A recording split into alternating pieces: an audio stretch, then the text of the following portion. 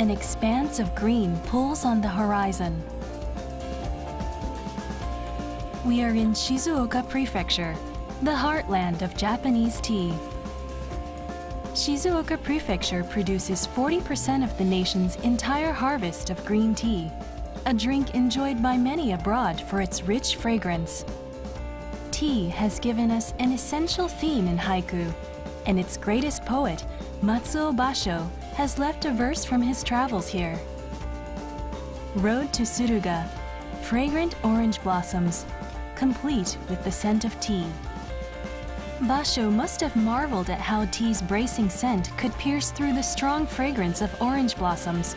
Stone markers engraved with his poems are everywhere.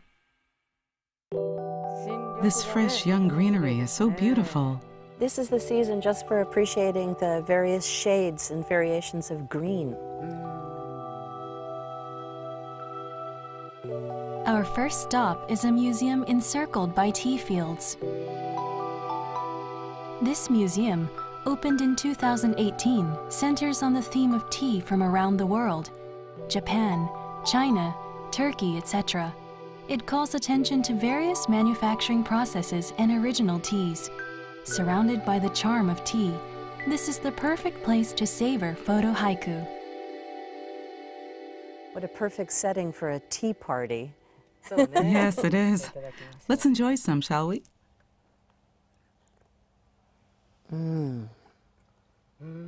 There's nothing like tea in its home. What a wonderful fragrance.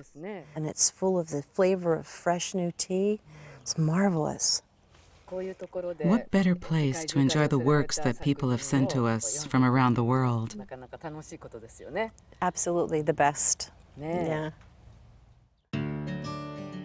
Welcome to the world of photo haiku, the bringing together of image and poem. Each work must follow 3 rules. It has to be a 3-line haiku. It has to portray seasonality. And it has to maintain a balance, fusoku furi. Picture and poem can be neither too close nor too far apart. Now, on to our selection of the best works sent in from all over the world.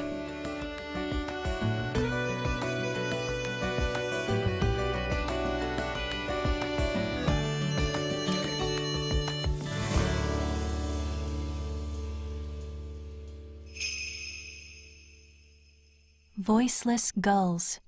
The sky resonates, flapping wings.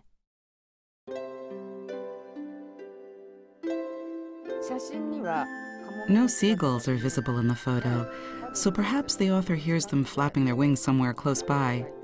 We do see the sky, though, and it's dyed in the colors of sunset, indicating the summer, when the sunsets are so beautiful.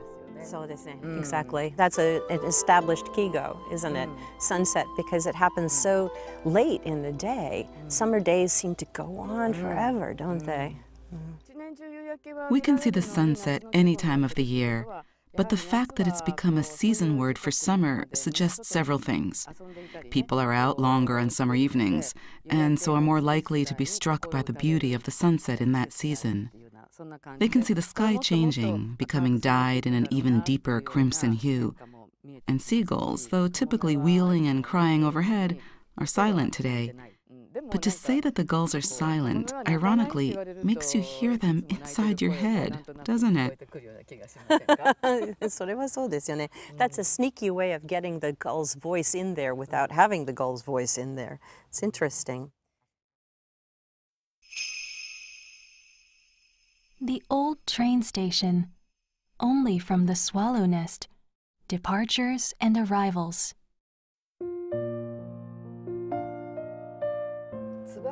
Swallows actually like stations, don't they? You often see them building their nests there. In this work, it appears to be a deserted station, one that's fallen into disuse. In an abandoned station, only the swallows would come and go, arrive or depart. I find the photo very tasteful. The stopwatch could have been carried by a station master in the station's heyday. And the fact that it's a watch suggests the passage of time, a long period of time. It's interesting because the old train station by itself doesn't necessarily mean a train station that isn't in use anymore, but only, the word only here carries a lot of load because it means that the trains are not coming. Only the swallows are coming back and forth, departing and arriving. But it made me think of how if we leave a building, even for a short amount of time, nature reabsorbs it, comes around again, and the birds take over and the trees grow around it.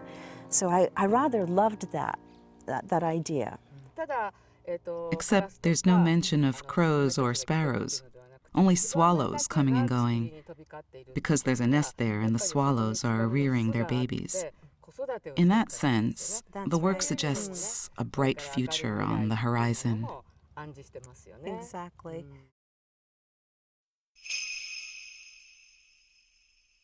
Thunderstorms. Warm rum, caressing my tongue.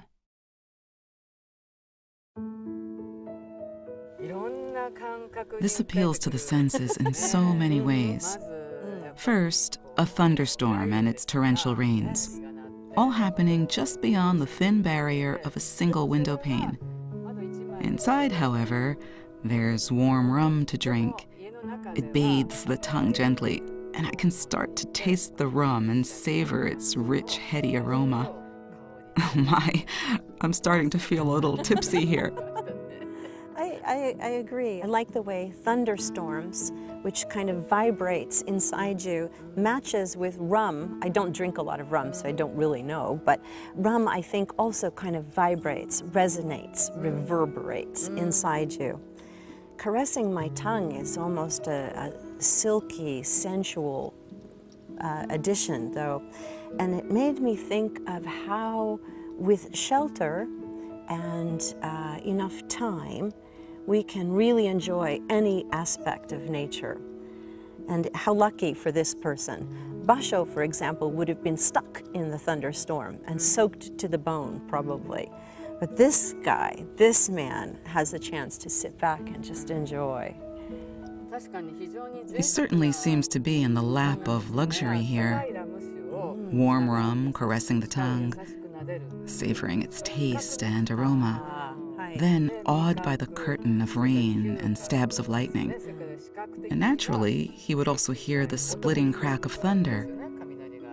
Managing to stimulate all 5 senses in language so simple and in so few words, it makes this a remarkable work.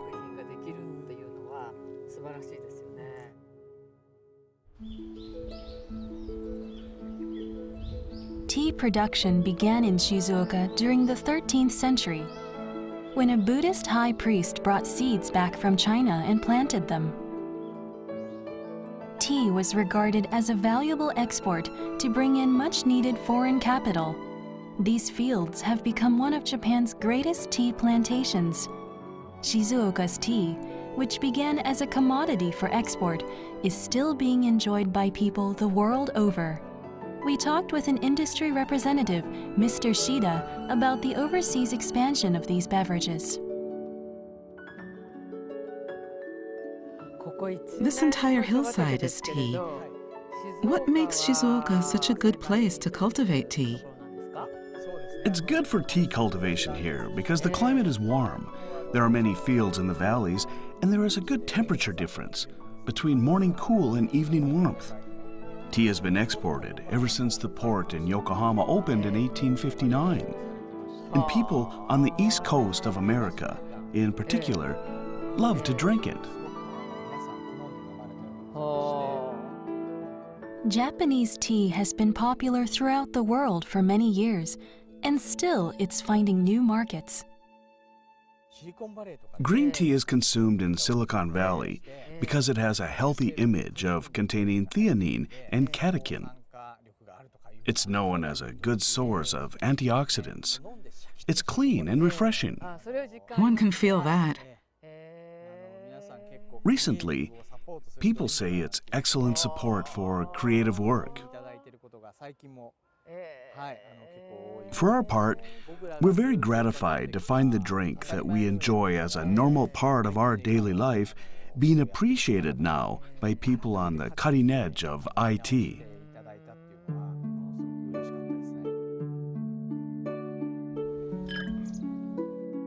Water over ice and tea leaves in a pot. This makes deicha, cold tea, perfect for the season. Brewing the tea at a lower temperature cuts down the bitterness. Such a beautiful color. We stir as it brews, watching the color. It's cold to the touch, too.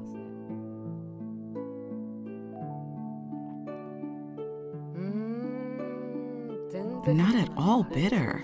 No. I can really see how the color comes from the tea. The poet Issa has a verse that goes, "The scent of new tea and a midday languor vanishes." The poem describes how the aroma of tea can banish noontime sleepiness.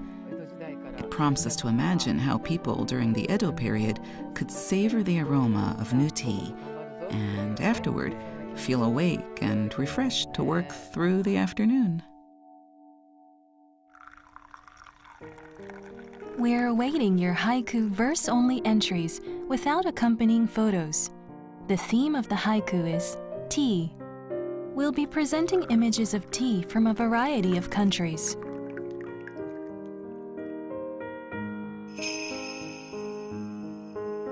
Overcast day.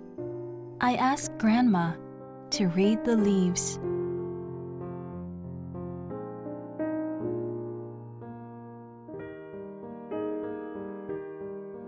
In Japan, we say that it's good luck if a tea stem floats standing up when you brew a cup of tea. You get the sense that something good is going to happen. But reading tea leaves seems to be more for black tea. I find the verse very subtle and tasteful because it doesn't tell us the result of the reading.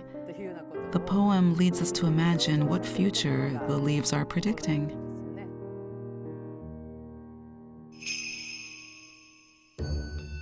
Wintry night. Offering ginger tea for my grandpa.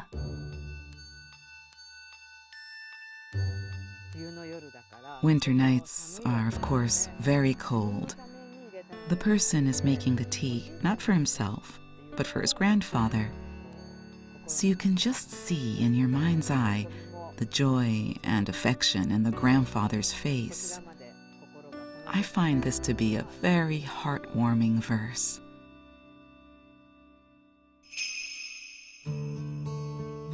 Morning dew.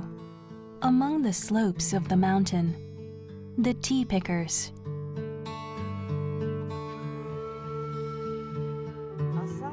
Tea leaves are gathered before the dew has evaporated, during the morning hours. The air in the mountains in early morning is very clear. It's cool and bracing. That comes through in the verse. I also get a kind of mystical feeling. We asked for submissions of poetry based on the theme of tea, and I was struck by all the variations in the treatment. Not only were there poems on the joy of drinking tea, the setting or the feelings it evokes, but we also got verses on tea picking, and even the feeling one gets after drinking a cup of tea.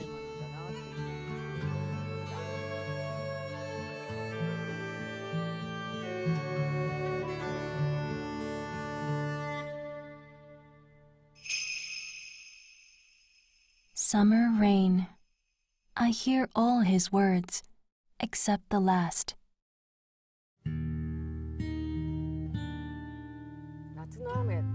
Because it's a summer rain, the sound of the pelting is fierce, and the sounds of the man's voice that she hears are suggested by the rain, a memory. She's not actually hearing him speak in this moment. And then the final line, except the last, provides a surprise twist at the end. Very skillful, I thought. Oh, I totally agree. Of course, in the summer, the rain can be torrential, actually, a sudden downpour. and it can actually erase the sound of words if they're spoken very softly.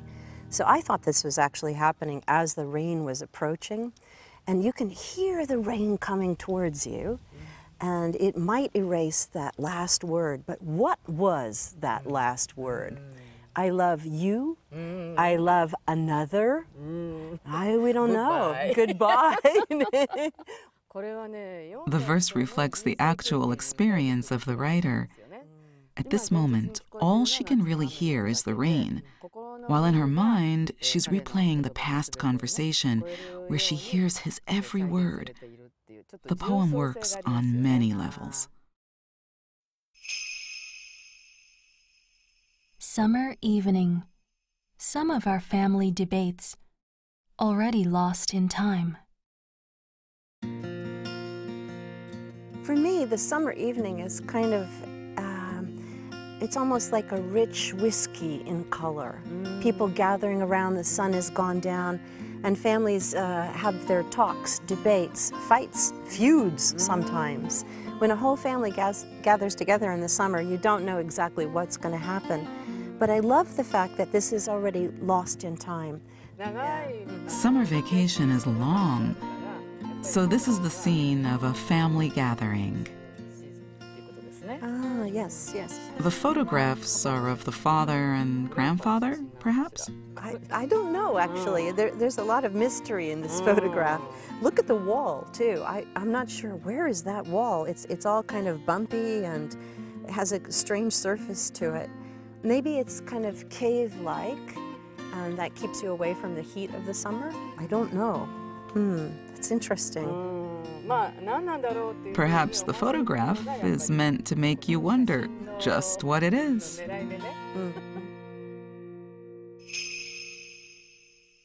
Heavy summer heat. Along the high wall, track of a snail.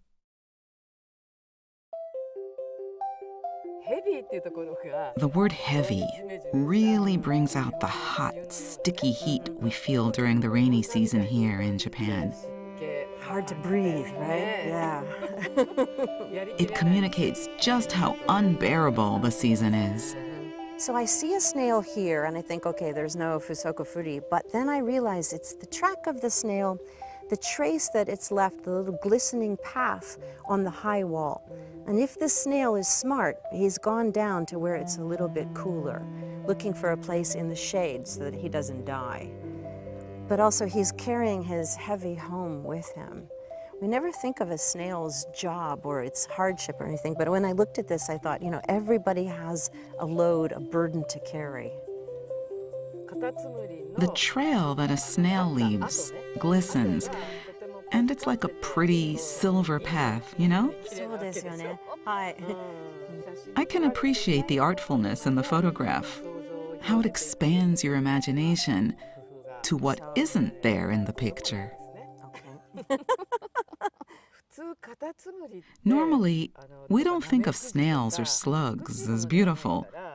Or, in Japanese haiku, at least, we don't think of such things as appropriate. Here, however, we find a snail pictured so beautifully, with so much charm.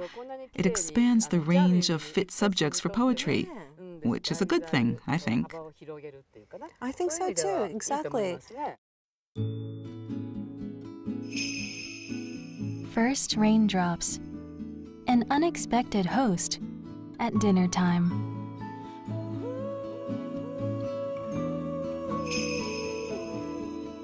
Ebb tide. The gentle sound of her thoughts.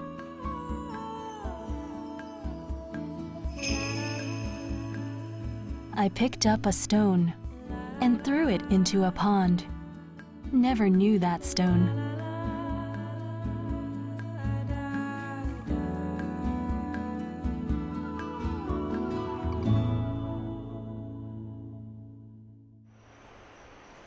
Here, we have a bridge that played an important role in the development of Shizuoka's tea industry. It's known as Hodai Bridge. It's so nice here. And look at the different colors now, it's so pretty. The river Oi flows through the tea fields, and Horai Bridge was the first to span it. At a length of 897.4 meters, it boasts the distinction of being the longest wooden bridge in the world. It was over this very bridge, completed in 1879, that the tea picked locally was carried to the rest of the world. Before the bridge existed, this part of the river was regarded as a treacherous crossing, due to both the sheer width of the river and its powerful current. Ferries were forbidden on the river, so people had to wade across. On one of his own travels there, Basho was unable to ford the river Oi, and later wrote a haiku about it. Summer rains blow the very sky down, straight into Oi River.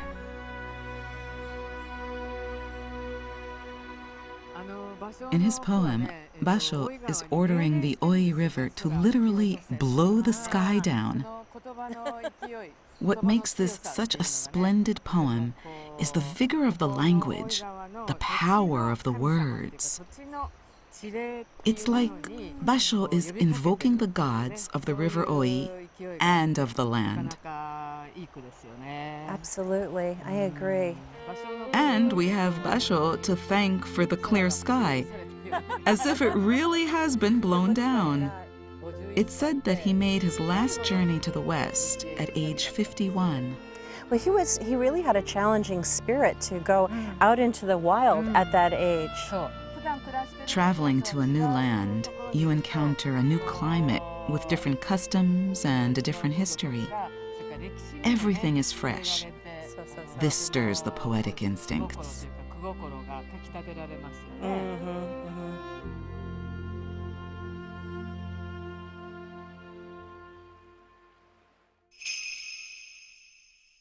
Was it like that, baby blue morning sky, when you left?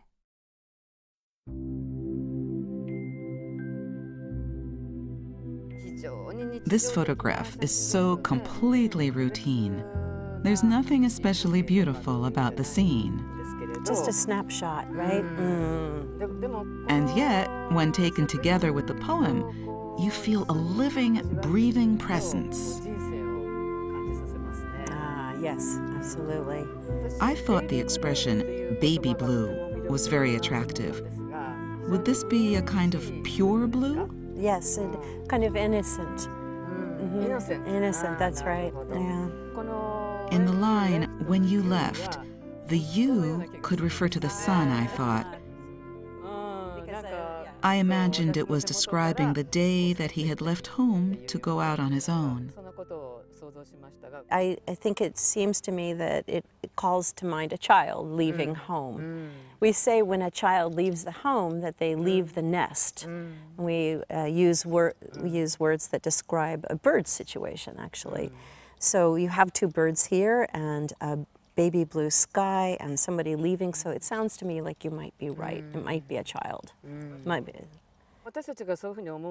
I think the reason we see it that way is because there are birds here. Doves are a symbol of peace, aren't they? A new phase of life is beginning for the parent and the child who is leaving home. That's what it makes me picture. And the last line is very telling. The fact that so many interpretations are possible depending on the poet is one great thing about haiku.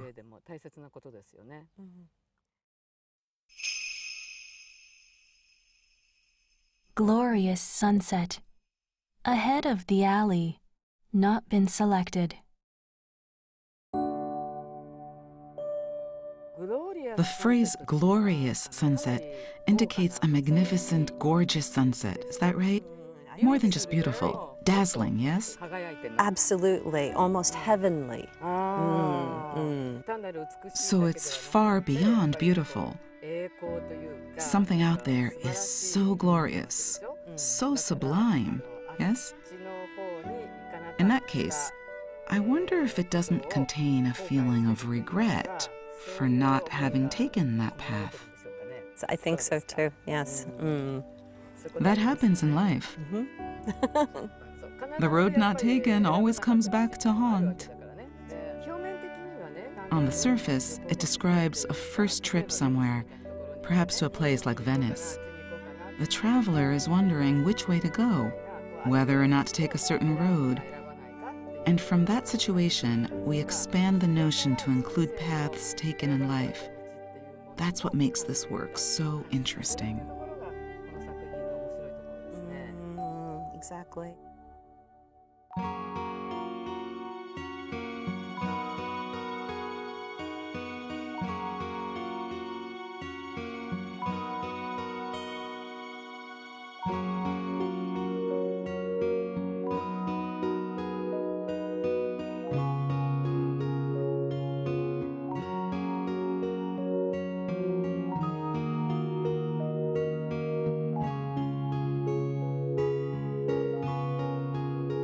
Now, let us choose our haiku master from the works we've presented.